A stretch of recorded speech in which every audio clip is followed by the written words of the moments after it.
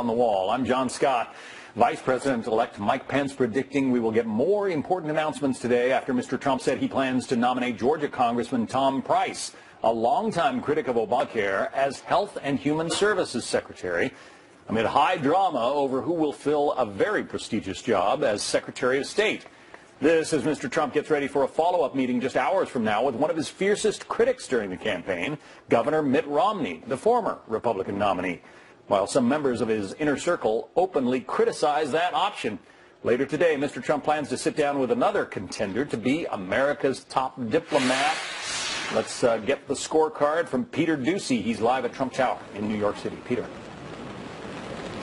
John, the president-elect says that he picked Congressman Price to head up HHS so that Price can help him replace the Affordable Care Act with something else. That, of course, cannot happen until the ACA is repealed. And that's where Speaker of the House Paul Ryan comes in. Ryan just said this, quote, "We could not ask for a better partner to work with Congress to fix our nation's health care challenges. This is a cabinet-level job, so the Georgia congressman must be confirmed by the Senate before he becomes HHS secretary. And the top Democrat in the next Senate, New York Senator Chuck Schumer, is firing the first shots in what looks like it could be a bit of a nomination battle. Schumer says this, quote, "Congressman Price has proven to be far out of the mainstream of what Americans want when it comes to Medicare, the Affordable Care Act, and Planned Parenthood." The president-elect is also making waves for an early morning tweet where he condemns flag burning. He has a threat for anybody that burns a flag, even though that is a constitutionally protected form of protest. The president-elect wrote this, quote, "Nobody should be allowed to burn the American flag. If they do, there must be consequences, perhaps loss of citizenship or a year in jail." Just hours before his meeting with Mitt Romney tonight about the vacant Secretary of State job, we do also have some foreign policy news. Iraq's prime minister said this morning that Trump called to pledge more logistical support in their fight against ISIS, according to a report by the AP. This Romney meeting is going to be over dinner tonight. And spokesman Jason Miller revealed this morning on Fox that his colleague Kellyanne Conway had the president's blessing to go on the Sunday shows this weekend and express a hypercritical view of Mitt Romney. Miller did not say that the president-elect ordered Conway to go out and blow up a potential top diplomat here in a few weeks, but he did say that the president-elect had a heads up and didn't do anything to stop Conway. John? Well, it's an interesting dynamic at work there. Peter Doocy, thanks for updating us. Let's bring in Charlie Hurt, columnist at The Washington Times, and A.B. Stoddard, associate editor and columnist at Real Clear Politics. Welcome to you both. A.B., I was just reading your article today. You described the transition as a circus-like atmosphere. Why is that? Well, you saw Donald Trump there's definitely been an orchestrated effort to torpedo Mitt Romney with Newt Gingrich, Mike Huckabee, Congressman Chris Collins, who's one of the earliest backer in the Congress for Donald Trump and is chairing up one of his leadership teams, and then, of course, Kellyanne Conway. So when Donald Trump told Joe Scarborough of MSNBC that Kellyanne Conway had gone rogue and he was, quote, furious, and that the staff was, quote, baffled, he threw Kellyanne Conway under the bus, and I think it's shameful. This is a bunch of reindeer games that doesn't befit a team trying to put together our next government when we have really intractable problems to face. I think it could have been handled a lot better. I'm sure he wanted to get his revenge on Mitt Romney. He could have done it privately by considering him for the job and telling him in private he could go to hell. But he didn't. He chose to drag it out in public. And if he tells him at dinner tonight that he has the job, I think I'll have a heart attack. Okay. We hope not, A.B. We only want good health for all of our guests. But you did use reindeer games that it's not even December yet, Charlie, and I'm wondering if you agree with that assessment, of A.B.'s assessment of Trump's handling of the transition thus far. Well, first of all, the last thing I would want is for A.B. to have a heart attack. But at the same time, I think all this, I think it's absolutely fine. I mean, when we were promised in the current administration to have the most open and clear administration in history we've had anything but. It's probably the most closed administration that we've ever had in history. And so a little infighting that spills out into the open, I think, is absolutely fine. And then as far as Mitt Romney's feelings are concerned, I mean, the guy, this is a guy who lost in an election that he should have won. That was a huge, the biggest disservice possible to Republican voters in particular. And so, for him to spend the last year doing everything he could to delegitimize Donald Trump, and in the process insulting all of his supporters, suggesting that he didn't have he shouldn't have even been running for president, and do everything he could hand the presidency to Hillary Clinton. Of course, so what? He gets beat up a little bit. I wouldn't be that surprised if he winds up getting it. But I think that the important thing there to remember is what that says about Mitt Romney himself. That's how desperately he wants to be part of. Why would you not be surprised, Charlie? Because I think a lot of people, when you talk about the chattering class, the folks that we trust to give all the analysis, it seems the consensus is it would be surprising. I mean, AB, we're already talking about her health. So what for you, why would you not be surprised? Because I think AB is exactly right about one thing. I think there's a genuine disagreement among Trump, within Trump land.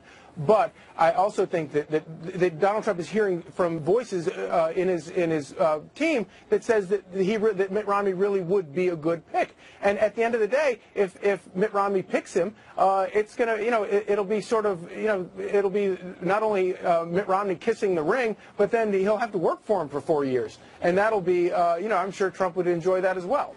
Well, I wonder, AB, if this is about not having a complete understanding of President-elect Donald Trump, the analysis of him. I know you're critical of him during this time, but here's just a quote from Real Clear Politics this morning. I thought this sort of summed up the feeling that continues to come from New York City and Washington, D.C. about Donald Trump, and is this: if a transition process can suggest the flavor of the administration to come, many political professionals now predict a wildly unconventional White House at the highest levels with a tinge of chaos. So it's slightly negative. People did not understand Donald Trump as a candidate, and they seem to not understand him now as president-elect. Perhaps, again, the chattering class is missing something where the rest of America isn't. Look, I think that people are looking for reassurance that Donald Trump doesn't want to be a chaotic president. He was a chaotic candidate. He struck the right tone on election night.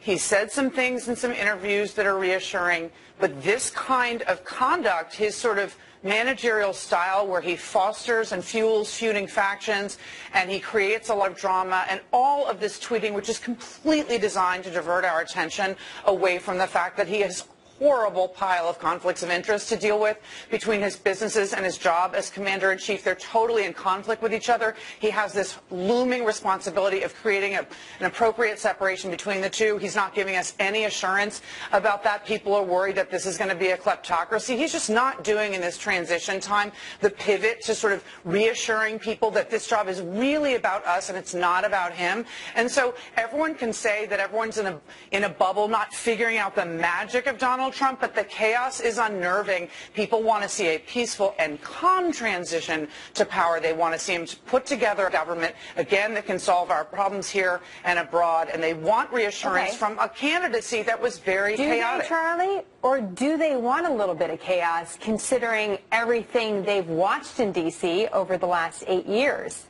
Honestly, Jenna, I think that the American people feel like Washington already is a kleptocracy, has been a kleptocracy for a long time. They're sick and tired of it, and the reason they got behind, and so another one would be great. No, not that at all. But they are eager to have chaos in Washington. They're desperate for chaos in Washington, and that's why they voted for Donald Trump in the first place, and that's why I don't think that this bothers them at all. I think they think it's absolutely terrific. The only people that are upset about it are people, either establishment people that are politicians already here, or the people that study this as closely as so many of us do, that we think there's something precious about it. People don't think there's anything precious, anything really worth saving about so much of the politics of the past 20 years. We didn't get to the burning question as to what they'll be eating for dinner tonight, Mitt Romney and Donald Trump. We'll save that for the next segment. There will definitely be a plate of crow. Well, we'll see. AB, Charlie, good discussion. Thank you very much. Always great to have you. Thanks, Jenna. Thank you. Brazil's president declares 3 days of national mourning there after a chartered plane carrying a Brazilian soccer team crashed in Colombia. 81 people on board. Only a handful of them survived this horrific crash. The team was heading to a tournament final after a fairy tale season. Phil Keating live in Miami with more. Phil. Beyond devastating, John. 76 people confirmed dead. That number could still rise. Around 10 last night, the pilots of this incoming charter plane radioed an electrical emergency, and then all contact was lost. Just a horrible scene there in the mountains, the darkness, as dozens of rescuers worked through the night, struggling to find and pull survivors from the thousands of pieces of wreckage. So far, at least 5 did survive, but they remain in critical. Very difficult just to get to that plane in the mountains, muddy roads, and the rain pouring down. The charter plane carrying the Chapecoense Soccer Club had departed Santa Cruz, Bolivia, and was almost to the Medellin, Colombia airport when it crashed. Almost the entire soccer team was on board this plane, and here they are on the plane as they were about to take off, so excited, on their way to play Atlético Nacional of Medellin. That in the Copa Sudamerica finals, scheduled for tomorrow, now delayed. Ohio State University police officer is being hailed as a hero for putting a quick end to a possible terror attack that left 11 people hurt. The officer was investigating a gas leak nearby when a student drove his car into a crowd, got out, and started stabbing people. That officer you see on your screen reacted immediately, fatally shooting the Somali-born U.S. resident, and the whole thing was over in less than a minute. There's already police there, and the police were there like instantly. I think the emergency services did a great job. Like they were there like that. Well, the attacker was identified as an Ohio State student who may be linked to a Facebook rant against U.S. foreign policy posted just minutes before the incident. Our chief intelligence correspondent, Catherine Herridge, joins us live from Washington with more on what we know about the suspect. Catherine? Well, thank you, Jenna. 2 law enforcement sources tell Fox News that Artan came into the United States as a Somali refugee and was granted status as a legal permanent resident. In August, Ohio State student newspaper The Lantern ran an interview with Artan, who identified himself as a Muslim. He said he was looking for a place to pray. That's clearly not him. That's Tashfeen Malik and Saeed Farouk from a different terrorist attack. I'm going to keep going here. We're told this morning that there is no evidence Artan had any help when he drove that car into a crowd of students and then got out wielding a knife. Both of these methods were recently promoted by ISIS Online, and investigators are working on the premise that it was not a coincidence. A senator on the Homeland Security Committee said this morning there's a lot more to learn. We've got to find out what signs were missed in this process and how do we stop this in the days ahead. And this is one of the most difficult cases. There are other signs that have got to be there. We've got to know from the Muslim community how this is happening and why it continues to happen this way. Fox has confirmed that the FBI has possession of Artan's electronics, and the Bureau is getting the necessary authorities to exploit them. The focus is on this recent ISIS propaganda videos and also whether Artan was following them, Jenna. Let's talk a little bit more about the social media posts. One of the things we were curious about as a team was any sort of connection to Anwar al-Awlaki, because that's been reported. What do you know about that, Catherine, and what is important to watch with these social media posts?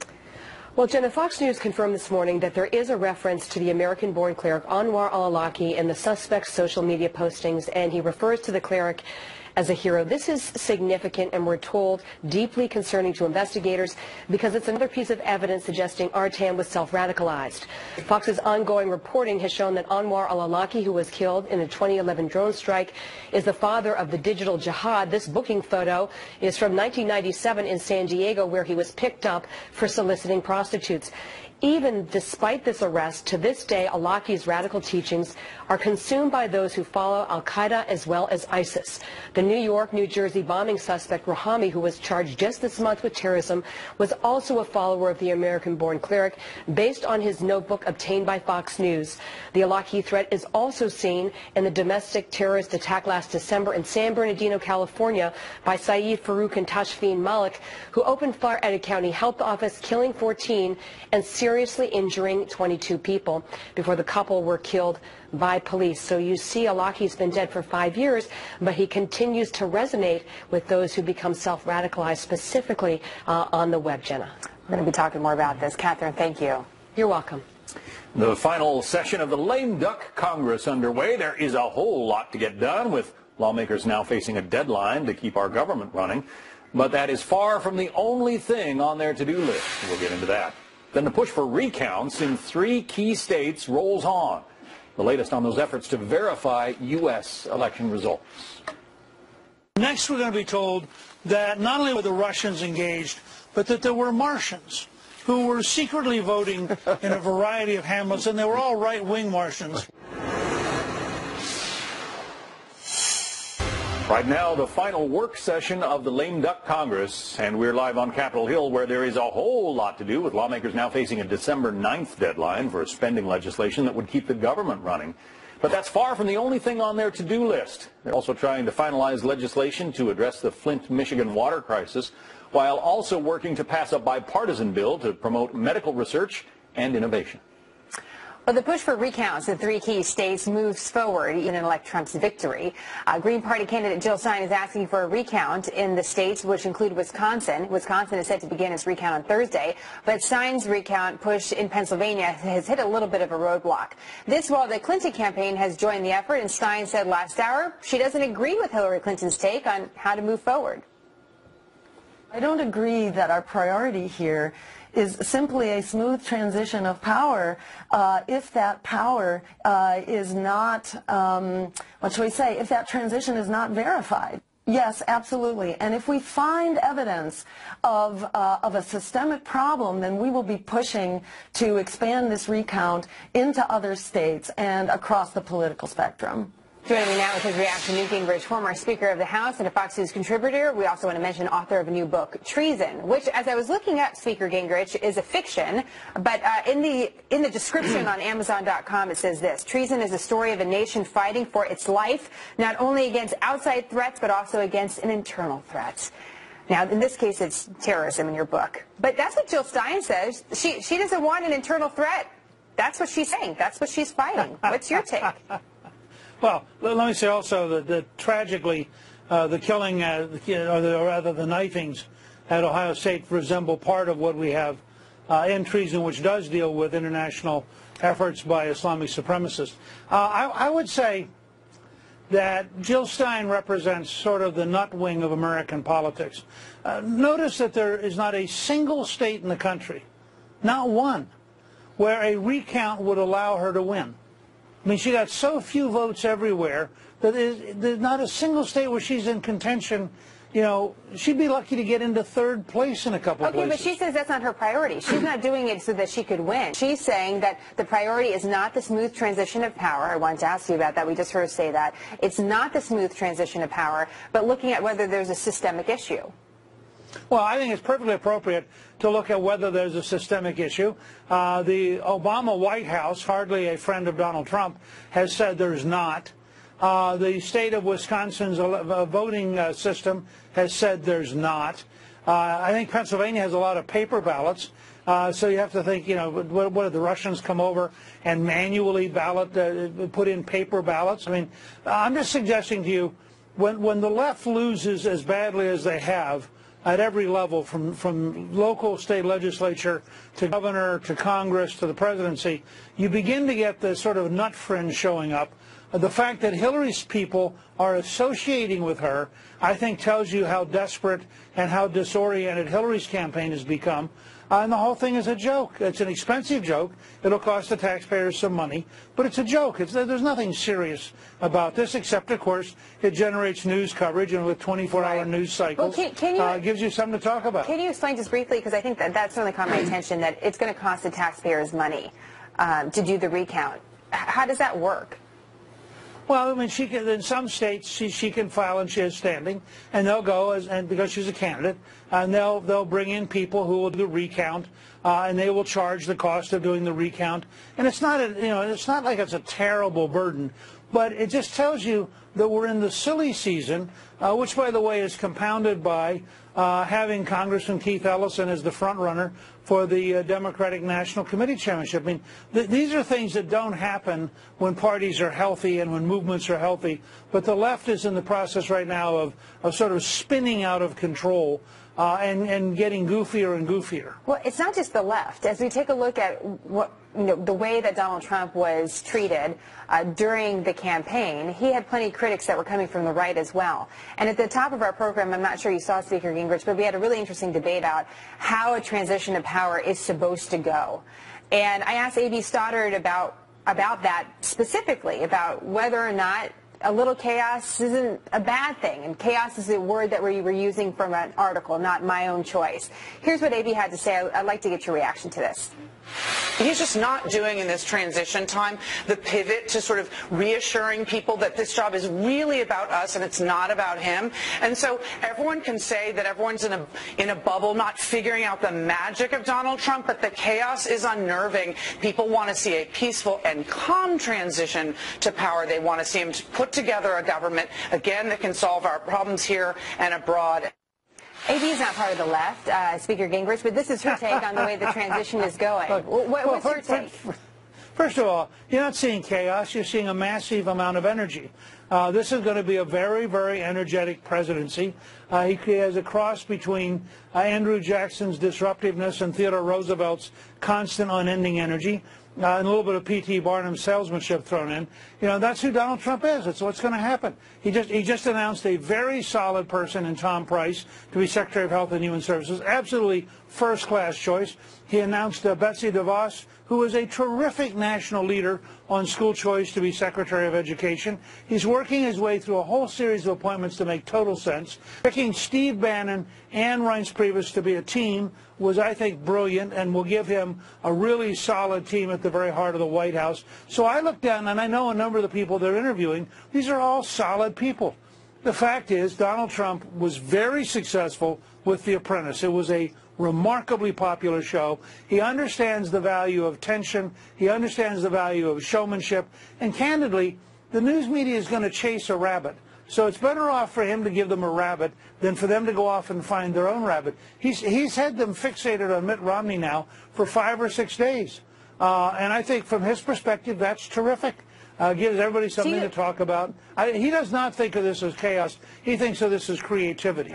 Do you think, I'm just curious, Monica Crowley was speaking on Sean Hannity after you had your interview last night, Speaker Gingrich, and she said that she believes that the American people will rise up and protect Donald Trump against the mainstream media that continues to be looking for every which way to criticize him. Do you think that's true? Do you believe that the American people can protect President-elect Trump? Sure. Sure, they did in the election, frankly. I mean, they had the total weight of the elite media trying to destroy him, and the American people rejected their information and rejected their bias. Ari Fleischer, by the way, had a former press secretary to George W. Bush, had a very good article in the Wall Street Journal, outlined new ways of thinking about the White House press corps, and I think he's on to something. I think that President-elect Trump's ability to communicate directly to the American people when he wants to, through Facebook, through Twitter, through a variety of mechanisms that aren't traditional, gives him an ability to communicate and build a majority unlike any president we've seen up till now. And I suspect he'll continue to use it. He is not going to fall into allowing the elite media to define who he is and allowing them to censor what the American people learn. Would you want to censor some of his tweets? I do think he'd be well off to have an editorial function of people who look at it. The one the other night on illegal votes wasn't particularly helpful to him. But overall, I don't want him to stop tweeting. I think that's part of who he is. Look. Well, we don't want him to stop tweeting either, because we're reading it on like a minute-by-minute basis, thank goodness. Well, you're giving us a lot to read. We have articles in the Washington Post, we have a book to read, we have the tweet, it's a long reading list. Speaker Gingrich, it's great to have you back on the program. We always look forward to it. Thank you. Thank you. So we just heard Newt Gingrich's Republican take on the recount effort. President-elect Trump's transition so far as well. Keeping it fair and balanced, moments from now, we'll get the thoughts of a guy who's managed a Democratic presidential campaign. Joe Trippi's take, moments away. But the U.S. economy grew at its strongest pace in 2 years in the third quarter at 3.2%, fueled by strong consumer spending. That's better than expected, enough from the previous quarter, which saw economic growth of just 1.4%. Of course, this is an initial read. Wall Street's reaction to those numbers are tempered by some falling oil prices. It's something we're keeping a close eye on as we edge out the year. Right now, stocks are up just slightly, up 30 points in the Dow. I would say that Jill Stein represents sort of the nut wing of American politics. Notice that there is not a single state in the country, not one, where a recount would allow her to win. I mean, she got so few votes everywhere that there's not a single state where she's in contention. You know, she'd be lucky to get into third place in a couple places. That was former House Speaker Newt Gingrich before the break, reacting to Jill Stein's rationale for the recount push. Let's get a reaction from a Democrat. Joe Trippi was manager of Howard Dean's 2004 presidential campaign. He's a Fox News contributor, of course. What does Jill Stein hope to gain from this? She's certainly not going to occupy the Oval Office. I think just building up her fundraising list looks to me. Really? I mean, look, I agree with Newt on this. She's the nutty candidate doing something that's going to be a waste of time and a waste of money. And I don't think, you know, and there's no Democrats that I know of who actually believe that there was anything wrong with the count, or and including Hillary Clinton and President Obama. And so this is just going to be, look, it's going to, the one thing I do think is it's good for Donald Trump. One, it's a distraction. And secondly, it's going to prove that he won these states. So that's, I don't think in the end a bad thing for him, and actually makes it clear sort of that his tweets about it are more just playing into the distraction and you know, creating even a bigger distraction than it already was. Well, I wonder if it's good for Donald Trump. I mean, to her credit, Hillary Clinton said, look, he's our president. I disagreed with him. I've campaigned hard against him, but he's our president, and, you know, let's hope our president succeeds. But when you raise questions about the legitimacy of the election, doesn't that just fuel the protests in places like Portland that we've seen?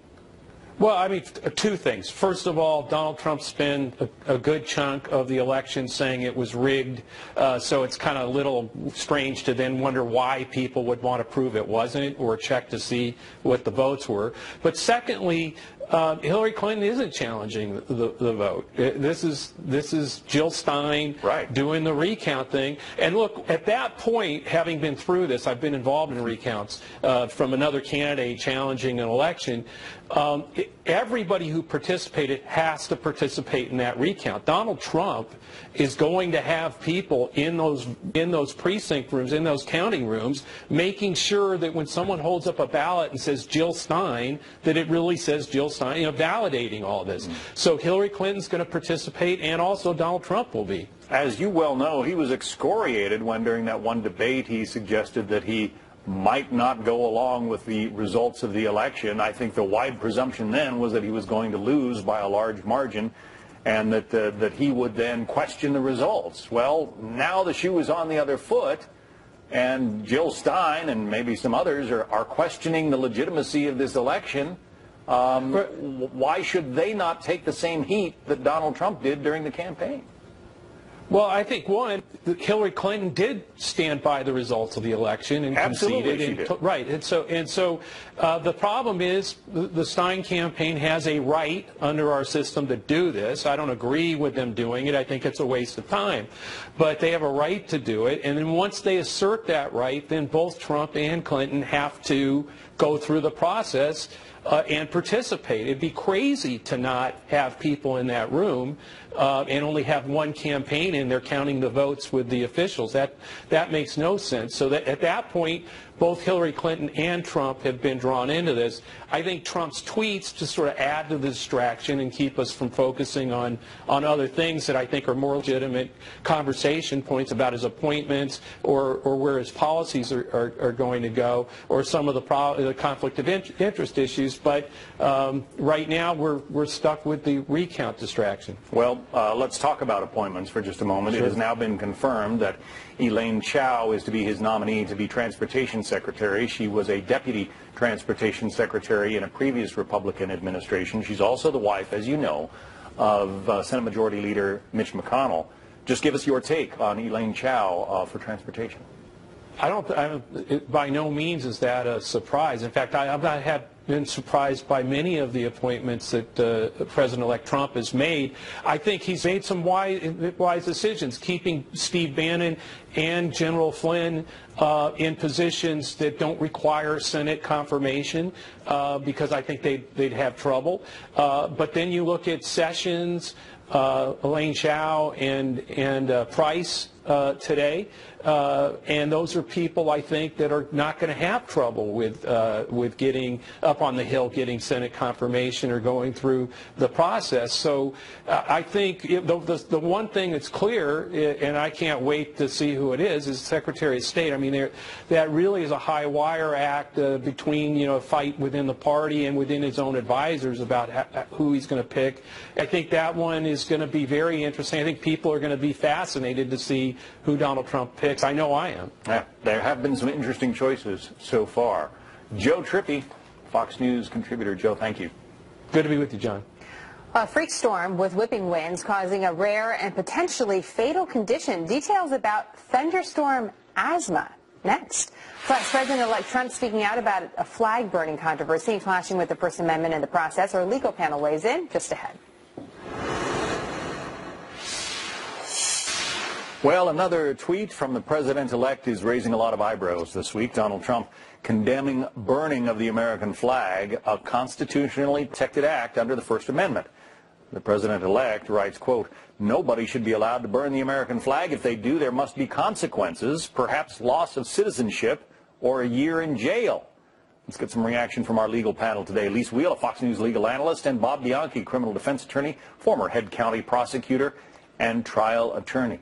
So the constitutionality question, that's been settled, right, by the Supreme Court, Bob? This issue has been settled twice by the Supreme Court. Our most sacred right in the Constitution, hence the First Amendment, is the freedom of speech. And in fact, Justice Antonin Scalia, one of the most conservative justices ever known to American jurisprudence, had indicated, while personally he's against the burning of the flag, which we can all understand personally, constitutionally he felt in one of the decisions that he wrote that is a protected First Amendment right. And actually, Lise had a very interesting quote that we had discussed that Justice Scalia wrote in that decision that I think is really Let me give you the quote. This is from Antonin Scalia, the late Antonin Scalia. "If it were up to me, I would put in jail every sandal-wearing, scruffy-bearded weirdo who burns the American flag," Scalia said in 2015 in Philadelphia. "But I am not king."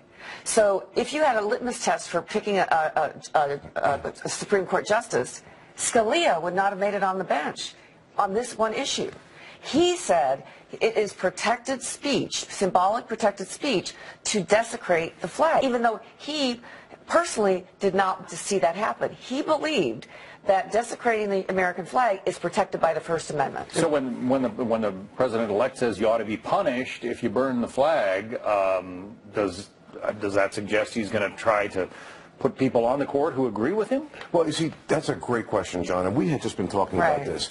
We have really taken a very strange turn politically with the appointment of our Supreme Court justices. We never wanted a litmus test. We never wanted their personal opinions. What we wanted to do is make sure they had competence and that when they got into that, they would judge the Constitution just like Justice Scalia did, put their personal preferences and political preferences aside and do it based upon what the constitutional principles at play are. Now, this First Amendment issue that we're talking about, that's been decided from the KKK and their right to be able to protest. Even though we hate it. Yeah, the most violent, hateful speech. Exactly, abhorrent speech. That's what the First Amendment is there to protect. Not, little puppies and kittens out there that we all love. It's about the abhorrent speech. That's what it's there to, that's, the American way is to protect the most abhorrent, evil speech. Symbolic speech is burning the flag, even though we all hate it. And appointing judges, John, as you get back to the question you asked before, that have ideological and political preferences in order to get them through the confirmation process is going to turn our criminal justice system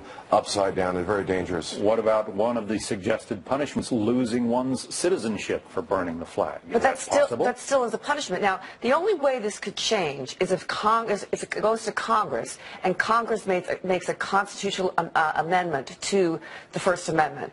That could happen. In 2006, it got very close. By one vote, it failed. But then it would still probably go to court in a court case, and then you'd still be with the Supreme Court seeing whether or not that change to the First Amendment was constitutional. It still would end up in the Supreme Court. We can hate burning the flag, but here's the point, and I do as well. But if we start chilling the speech of individuals anywhere, we have a problem with worried about chill speech everywhere. So what happens next? What if you go to a rally? Really what burning the flag is a symbol. It's a symbol of protest against the government. What if you're a political candidate and you have a rally and you start saying the government is no good, the government is bad, the elected officials are bad? Do we start punishing that conduct as well? This is a bad slippery slope. Slippery slope. We're going to have slip argument. We're going to have to leave it there. Bob Bianchi. So much to talk about. Yeah, it's fascinating. Lise Wheel. Thank you both. Thank you, Jenna.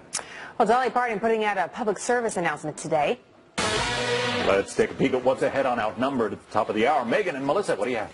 As we await President-elect Trump's big dinner with Mitt Romney, Mr. Trump keeps rounding out his cabinet, naming a longtime Obamacare critic as Secretary of Health and Human Services. Could repeal finally happen? And she lost the election, but does that mean the end of the Hillary Clinton email investigation? Our hashtag #OneLuckyGuy has been leading one of them. So we'll ask Congressman Jason Chaffetz all about it. He's outnumbered. Top of the hour. Sounds good. See you then. See you then. And this is a big story. Thousands evacuated, dozens of homes destroyed as wildfires ripped through the Smoky Mountains in Tennessee. The flames already causing damage. And Jonathan Seri's live in Atlanta with more on this. Jonathan? Yeah, the region is expected to get more rains this afternoon, which is ultimately a good thing. The problem is these storm systems have been preceded by heavy winds, and yesterday and overnight, that only fanned the flames even further, spreading the flames across a region that's been experiencing the worst drought in a decade. The fires are now threatening populated areas in the Smoky Mountains of eastern Tennessee, including Pigeon Forge, home to Dolly Parton's popular theme park, Dollywood. The country singer putting out a public service announcement with Smokey Bear. Emergency management officials estimate more than 14,000 residents and visitors were evacuated from the neighboring tourist town of Gatlinburg. They say hundreds of structures, including vacation cabins, have been destroyed. They say the fires have likely affected the large resort properties of Black Bear Falls and Westgate resorts. So far, there are no reports of any fatalities. However, several people are being treated for burns, and at least 3 of those burns are reported to be severe. Jenna? Such a beautiful area, and during the holidays as well. It's definitely a story to watch. Jonathan, thank you. The new next hour of Happening Now, Donald Trump's election already shaping events around the world. A look at what's been dubbed the Trump effect. And the Netflix docuseries Making a Murderer sparked nationwide calls for the release of this man, Stephen Avery, convicted of killing a 25-year-old photographer at his family property. But now a new book makes a compelling case that the jury got the decision right. We'll talk with the author about what he found.